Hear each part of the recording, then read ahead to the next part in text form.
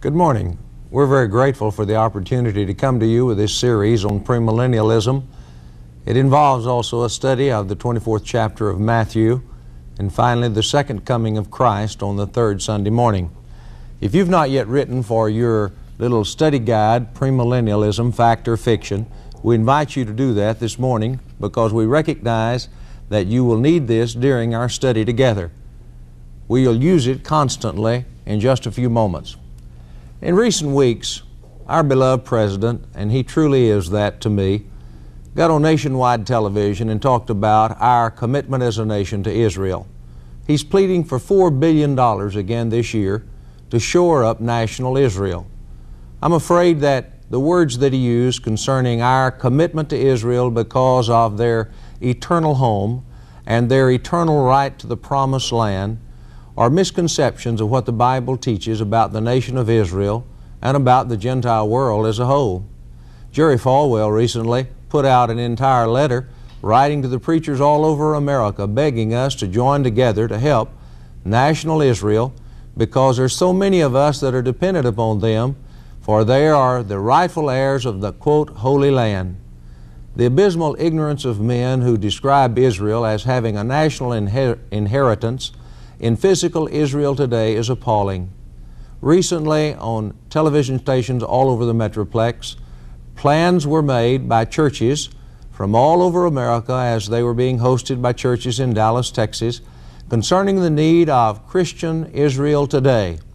They talked about the fact that since national Israel had been assured an eternal home in the Holy Land by God from the time of Abraham till now, then we needed to restudy and rethink our attitude concerning Israel, that we ought to do everything we can because if our nation will take care of Israel, God will bless our nation. Good people, I hate to say it, but these things are just not so. This morning, I am not politically oriented. I'm simply trying to get men and women to understand what the Bible teaches on the great and wonderful subject of God's use of the nations today. Certainly the idea of premillennialism is not new. It's a long-sounding word, and it has been described like this.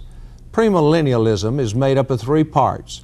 Pre, meaning before, millennial, meaning 1,000, and ism means it just ain't so. I recognize that a lot of people believe it. Most religious groups believe it.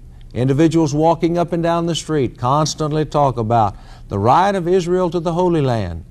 Actually, it's a misnomer to call it the Holy Land. It's the biblical lands. Holy Land today means nothing in the eyes of God. There is no piece of real estate on earth that's more precious in the eyes of God than anything else. All of that went away at the cessation of the law of Moses. Now, let us begin our study of our little Bible study guide of Premillennialism, Fact or Fiction. First, let's talk about the idea of premillennialism. Recently it came into my hands a chart by David Reagan of Plano, Texas, the Lion and the Lamb Ministry, as he was seeking to make men understand what really premillennialism is all about. He has a very beautiful chart. It's been well illustrated, beautifully drawn, but it is not true to the Bible. His idea is at the second coming of Christ, that a great rapture will take place, that there will be the resurrection of the righteous, that the righteous be caught up to meet the Lord in the clouds of glory, and for 7 years they'll be there. There'll be a period of great tribulation upon the earth. Then after that period of tribulation, there'll be the resurrection of the wicked. Then the battle of Armageddon will be fought. Then men will go into judgment. Then their eternal destiny will be decided. And then the Lord will reign for 1,000 years upon the earth. Not all theories of premillennialism agree one with the other. But roughly speaking, the idea is roughly as Mr. Reagan has described it. The truth of the matter is the Bible does not deal with the great rapture. The Bible does not deal with a final great tribulation on the earth. The Bible does not deal with a 1,000-year reign of Christ upon the earth. The Bible deals with the fact that the kingdom of God has already been established, that it is a fact, that it is a reality. If you have your Bible, feel free to turn with me as we read these passages. If you do not wish to study the Bible with me right now, write the passages down, send for the study guide. We'll do everything in our power to get it to you in time for next week's study. But take these passages down and read for yourself. In Daniel, the 2nd chapter, verse 44, where Daniel is talking about Nebuchadnezzar's great dream, and in interpreting that dream, he said, "The God of heaven in the days of those kings shall set up a kingdom which shall never be destroyed, neither shall the sovereignty thereof be left unto another people. But it shall break in pieces all of the kingdoms, and it shall stand forever." Both biblical scholars and secular history attest to the fact there were to be 4 great world-ruling kingdoms. There was the Babylonian kingdom of that very day. There was the Medo-Persian kingdom. There was the Greek kingdom, and then the Roman kingdom. During the days of the Roman kings, God did set up a kingdom which was established upon the earth and exists even till today.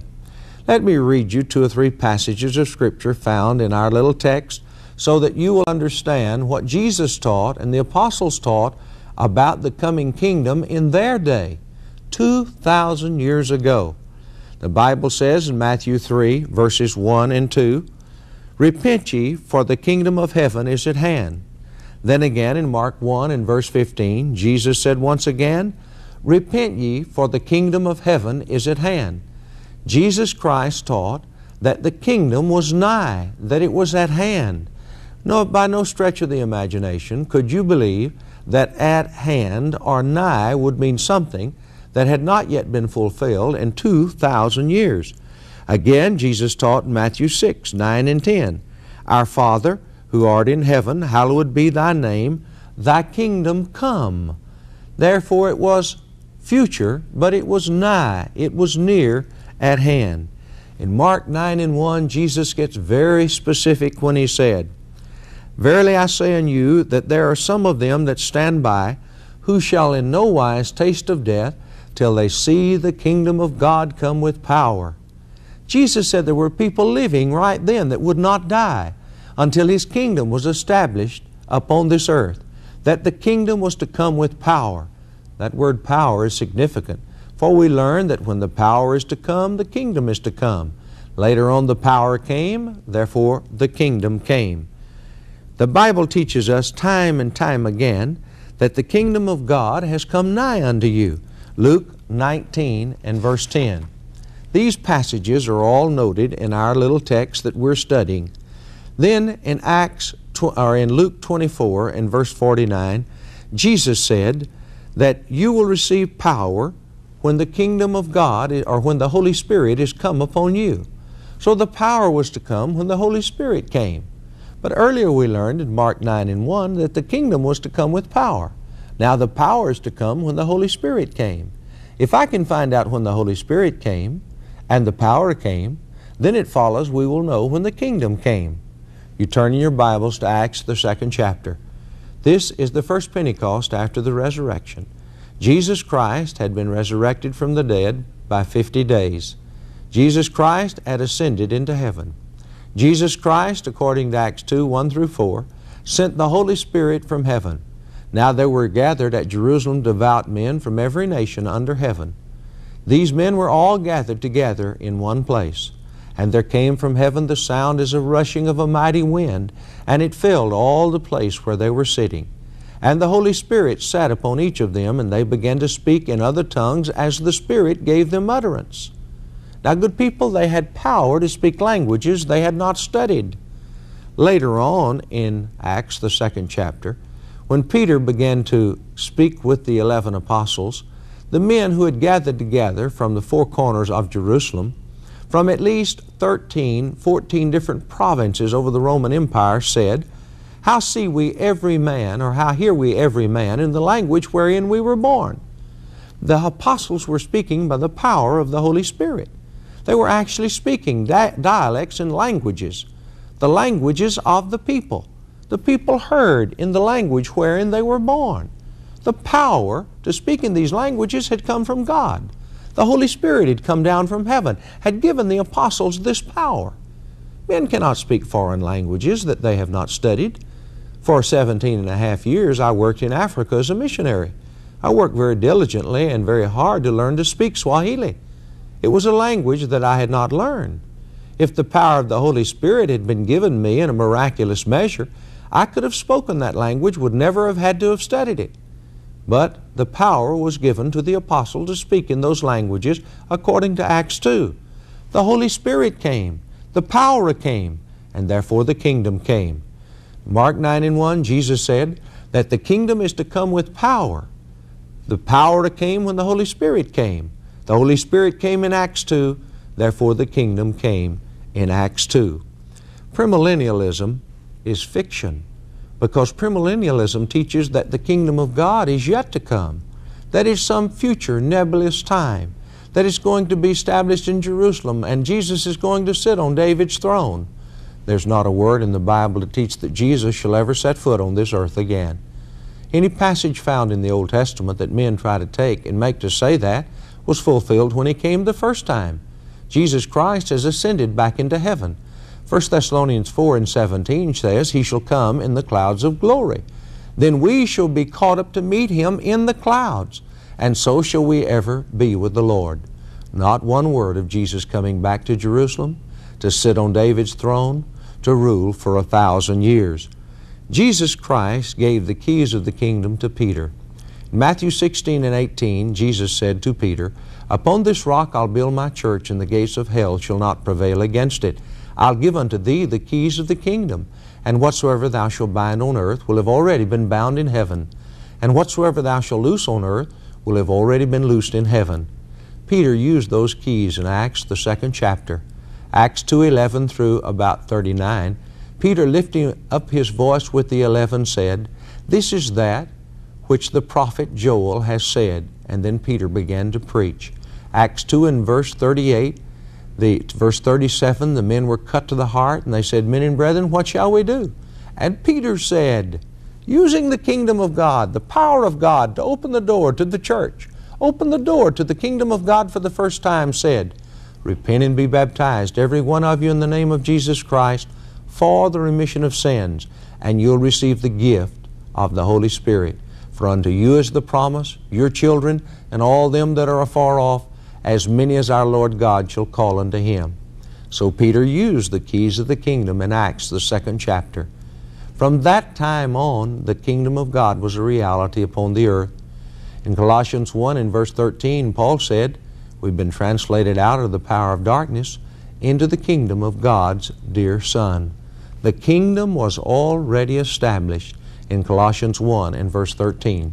Revelation 1 and verse 5, the Bible says that God made us to be a kingdom and priest, and we reign upon the earth. Revelation 5 and verse 10. So the kingdom is here and now. The words church, body, family of God, kingdom, all refer to the same institution. They're different words, certainly. They have different meanings, but they still refer to the one and the same institution. My mother is in the audience this morning. I am her son. I'm the husband of my wife, the father of my children, the fleshly brother of my brother Charles. I'm the same man, though there are at least 4 different relationships. Those relationships are not the same, but they refer to the same man. And so it is with the kingdom of God. The church of God and the kingdom of God on this earth are one and the same thing. The kingdom of God is here and now. Premillennialism is not true. Premillennialism is false because Jesus is already upon Christ's throne. In Acts, the 2nd chapter, 30 through 35, Peter made the argument that we have the tomb of David with us to this very day.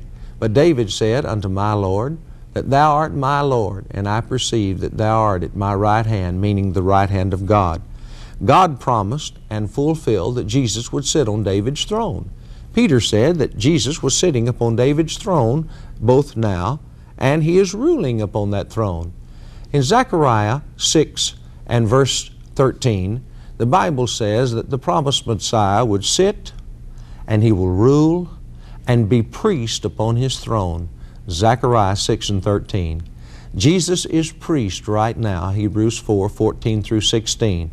We have not a great high priest who cannot be touched with the feelings of our infirmities, but one who was in all points tempted like as we are, yet without sin. Jesus is priest. He was to sit and rule as He was priest. He's sitting at the right hand of God. Mark 16 and 19, after Jesus has spoken the Great Commission, He was received up into heaven, and He sat down on the right hand of God. He now sits on the right hand of the majesty of on high, Hebrews 1 in verse 3. So He sits, He rules, and He's priest upon the throne of David right now. When Christ comes, the earth will actually burn up. In 2 Peter, the 3rd chapter, 10 through 15, there's no room for a rapture. There's no room for a great tribulation on earth and a rapture in heaven. There's no room for a 1,000-year reign of Christ upon this earth. In 2 Peter 3, 10 through 15, we learn that when Jesus Christ comes, the earth shall melt with fervent heat. It shall be dissolved. The works and the earth therein shall be burned up. Not for 1,000 years will the Lord reign, not even for an hour after He comes. But the earth and the works therein shall melt with fervent heat. There's no room for the 1,000-year reign. There's no room for Jesus Christ to have a rapture in heaven with the saints. Revelation 20 becomes the sugar stick, because in that is found the word 1,000 years. Well, the word 1,000 is found many times in the Bible. But the premillennialists like to say that Revelation, the 20th chapter, the first 6 verses, teaches that Jesus Christ will come back to the earth, that He'll sit on David's throne in the city of Jerusalem, and that He will reign for 1,000 years, and that we will reign with Him. I want you to read Revelation 20, 1 through 6, very, very carefully. There are a number of things about Revelation 20 that is not according to the premillennial theory. Notice the following things. I've listed them in our little booklet. It does not mention the second coming of Christ. It says an angel came down from heaven. It does not mention Christ's reign upon the earth. It mentions the reign of martyrs, but not upon the earth. It does not mention a literal resurrection of the body, but rather talks about those that have been beheaded for the testimony of Christ. It does not mention us, but it only mentions the martyrs. And then fifthly, the passage is figurative, not literal, because it says an angel comes down from heaven. It says He has a key to the bottomless pit. There's no such thing literally as a bottomless pit. A bottomless pit would be a cylinder. But all of the figurative language of the passage teaches a great lesson. It teaches that Satan will be bound. Satan is bound by the gospel of Jesus Christ right now.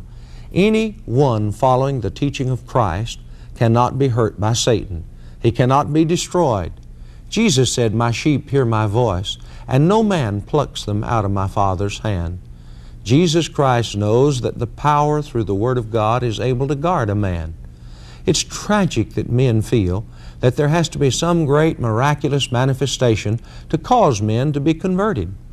In the Bible, in Romans the 11th chapter and verse 25, the Bible says, "And so all Israel shall be saved." So is an adverb of manner, meaning that just as the book of Romans has presented the gospel for all creatures, both Jew and Gentile, in that same manner, Israel shall be saved. God doesn't have two gospel plans of salvation. He has only one Bible, one way for men to be saved. He only recognizes one way for men to go to heaven. That's why it's so important for men to reject the theory of premillennialism, and for men who are Jews who are waiting for some cataclysmic event to believe that men will be able to understand something miraculous at the last day to give them a second chance to turn to God and the gospel. The Bible is very, very explicit about what the gospel actually accomplishes. Now let's notice for just a moment that there was a land promise in the Old Testament. God Almighty Himself made the promise to Abraham, and notice what it says. In Genesis the 12th chapter, in the first 3 verses, God tells Abraham, "Get thee out of the country, from your kindred and from your father's house, to the land that I will show you. I'll make of you a great nation. I will bless you and make your name great. And you shall be a blessing. And I will bless those who bless you, and I will curse those who curse you. And in all of your families shall all of the earth be blessed." This was made to Abraham, repeated to Isaac in Genesis 26, 4 through 6, repeated to Jacob in Genesis 28, 11 through 13. So the great promise was made to Abraham, Isaac, and Jacob. It consists of two things. It consists of a great national promise. He would bless the land in which they lived. He also would bless them spiritually. The land promise was fulfilled. It's very easily seen in the book of Joshua in the 21st chapter and verse 45. When Joshua got ready to die, notice what Joshua said concerning the promise made to Abraham, Isaac, and Jacob. Not a word failed of any good thing which the Lord had spoken to the house of Israel. All came to pass. In the 23rd chapter of Joshua and verse 21, just one page over in your Bible, notice what God says. Behold, this day I am going the way of all the earth, said Joshua, and you know in all your hearts and all your souls that not one thing has failed. Of all the good things which God your Lord promised concerning you, all have come to pass for you, and not one word of them has failed. Good people, they inherited the land. They received every vestige and foot of land that God promised that nation. God sent them into captivity because they violated the commandment of God. It was never unconditional.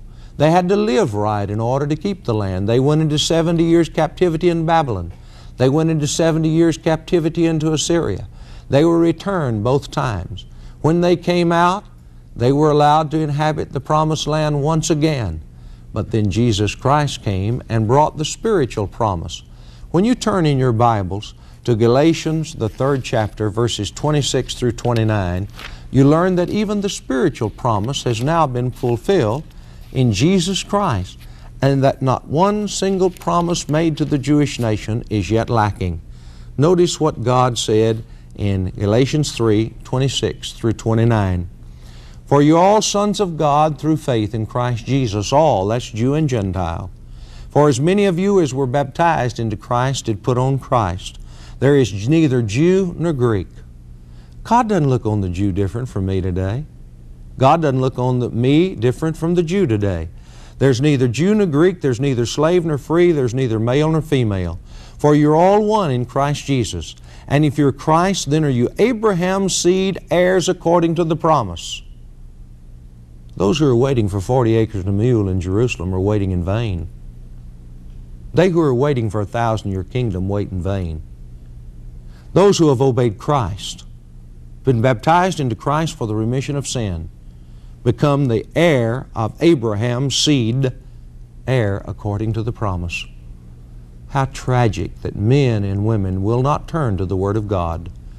Paul, in the great book of Romans, said in the 1st chapter, verses 16, I'm not ashamed of the gospel. It's the power of God unto salvation to everyone that believes, to the Jew first, and also to the Greek. May God bless you and help you to understand the great truth that premillennialism is fiction, that it's a figment of men's fertile imagination, that there's not one word in the Word of God to substantiate it, but rather that Jesus Christ, the apostles, and the whole New Testament stamp it as a lie. Turn to God and obey the gospel while there's time and opportunity. May God bless